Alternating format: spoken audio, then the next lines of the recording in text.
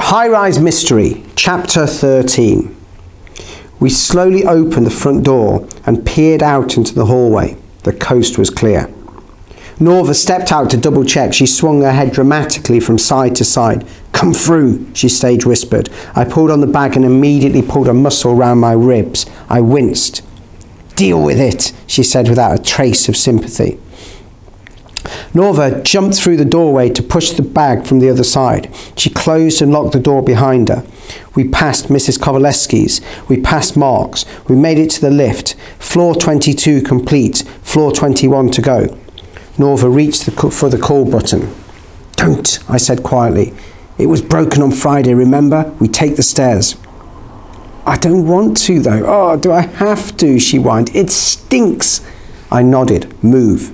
We opened the door to the stairwell and were immediately greeted by the familiar stench of stale pee.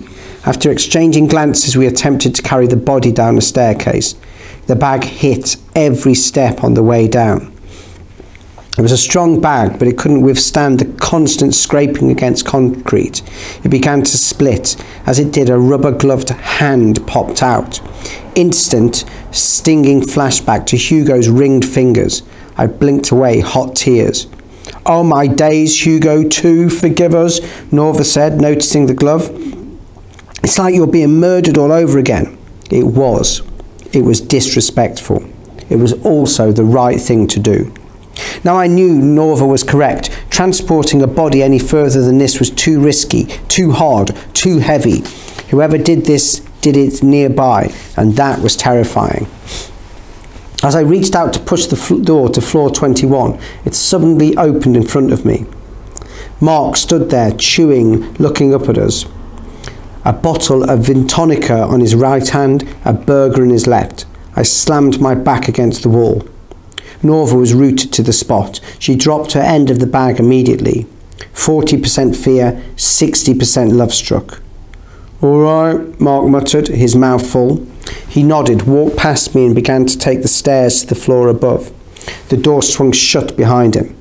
He looked down at the fake body. I stepped in front of the bag to somewhat conceal it. "Fail." "What's that?" he asked, pointing. Norva was silent. I coughed. I clearly had to deal with this. "We're having a tidy-up." "Looks like a body in there." Mark laughed loudly. I could see his lunch in his mouth. "Better stay away from you two." "Yeah, you don't have to do that," Norva said meekly behind me, suddenly finding her voice. "Does it look like a body? Really, I wouldn't know," I asked Mark, faking sweetness, feeling brave. "What do you know about dead bodies?" Mark suddenly stopped laughing. Nothing at all." He walked up the stairs. I shouted after him, "How come you're on floor 21, Mark? Is the lift broken again?" I knew it wasn't. "I don't know, I don't think so," he said. He stumbled over his words. "I just popped into Serena's, went to get a juice. Quicker than going to Better Buy, also free from the sauce." He shook the bottle near Norva's face with a smile, and he continued up the stairs, biting his burger as he went. I pushed the door and walked out on 3rd Avenue. "A little help next time? Don't crush shame on me, okay? When I'm near him, I can't function. One day you'll understand." "I highly doubt that," I said. "Open the chute." The entrance to the chute was black, approximately a metre square.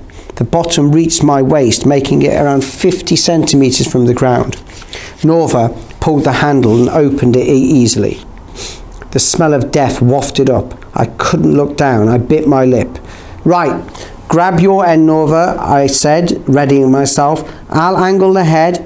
Don't, I repeat, do not push or let go. This is just to see if he fits. Then we'll dismantle him and get..." "Yeah, I know," Norva broke in, rolling her eyes. "I know what I'm doing."